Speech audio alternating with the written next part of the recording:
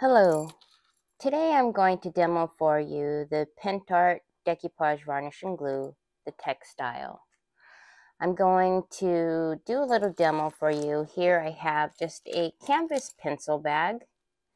And then we're going to use these beautiful flowers here from ITD collection, and this is the number R1717. The Pentart Decoupage Varnish and Glue Textile, it comes in 100 milliliter. And I'm just going to show you a little demo on how easy it is to apply it onto this canvas bag. So what we'll go ahead and do to get started, I went ahead and just did a brief little press with an iron on my canvas bag here. And I'm just going to take, I really like the big flower here. So with no really rhyme or reason, I'm going to just go ahead and take my water pin here and we're gonna need to go around, and I'll probably need to end up cutting some more off, but for right now I'm just gonna get this big flower out.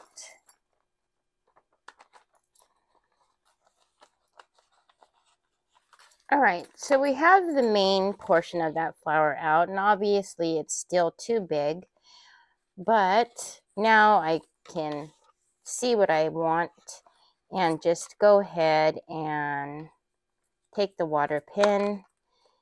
And because it is rice paper, I really like just to take either, you could take the water pin or you could rip it dry, because when you have just the frayed edge there, it blends beautifully.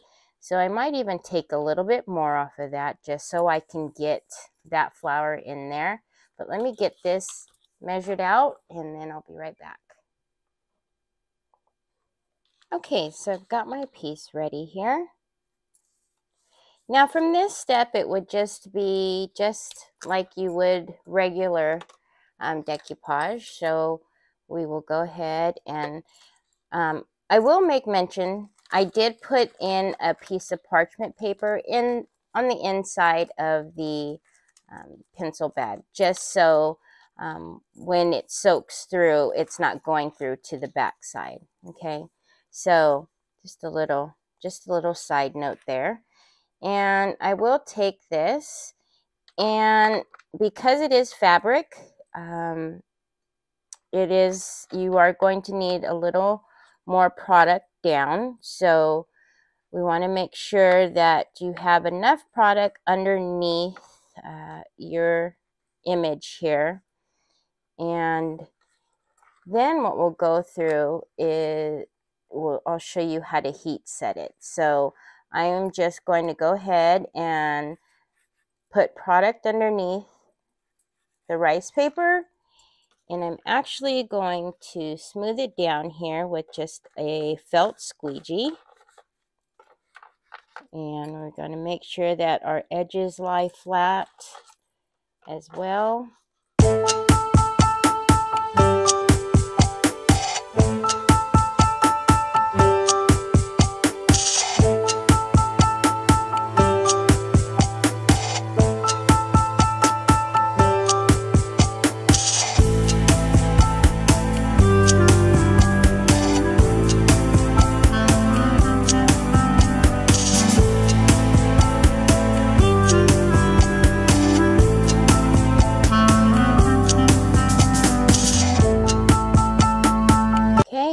Once you do have it all down, you do same as you would,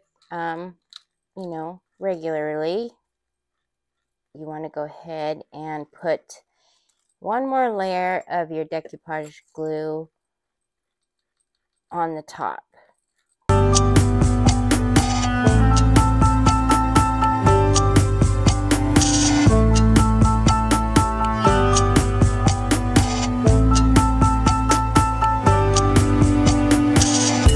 Go ahead and dry this off.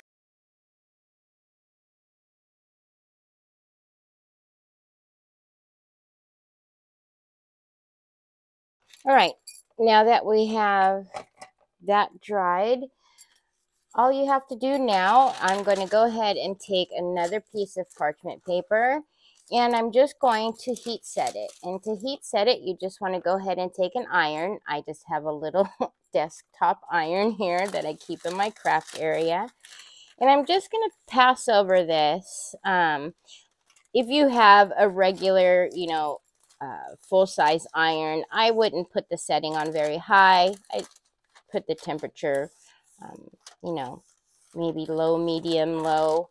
And you just want to pass over it a couple of times, making sure you're going over the entire image, and you're just heat setting it. So what we're doing is we are reactivating that glue, if you will, and making sure that it is doing a good stick to all of the rice paper.